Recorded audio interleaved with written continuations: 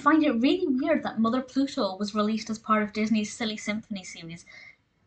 I can't think of another Silly Symphony where it features one of the Sensational Six, but it does kind of have a feel of a Silly Symphony to it, maybe a little bit more developed than your average Silly Symphony. This was released originally in 1936, directed by David Hand, and of course we have Pinto Colvig as Pluto, and the brilliant Florence Gill as the hen. She basically was Disney's go-to woman for any kind of hen noises and clucking noises, so she features quite heavily in other barnyard-based Silly Symphonies as well. And in this episode, a mother hen has decided to lay her eggs in Pluto's doghouse.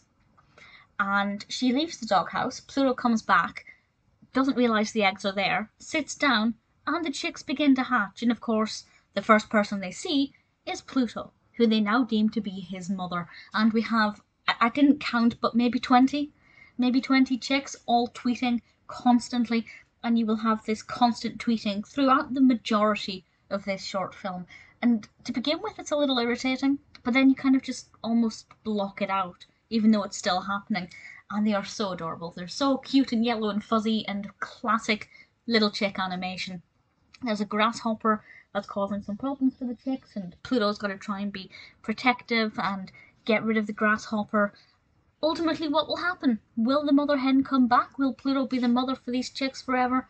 I won't say what happens, but I will say it was quite an interesting short that I really enjoyed. Pluto barked a few times more than I would have expected, but it was definitely interesting to see him interacting with these chicks, who, let's face it, to begin with were quite annoying, but very quickly I think he warmed to them. I really enjoyed it. It is still odd that it's a Silly Symphony, but that aside, it actually exceeded my expectations, to be honest. I found it to be very delightful, really well developed, beautifully animated, brilliant sound effects as well, even the tweeting. The tweeting was very good. I don't know who did the tweets. I don't know if they were genuine recordings of chickens or if somebody did the sound effects or voice effects. It wouldn't surprise me if they did. But either way, Mother Pluto, if you're a Disney fan, a Pluto fan, or apparently a Silly Symphony fan, it's definitely worth checking out.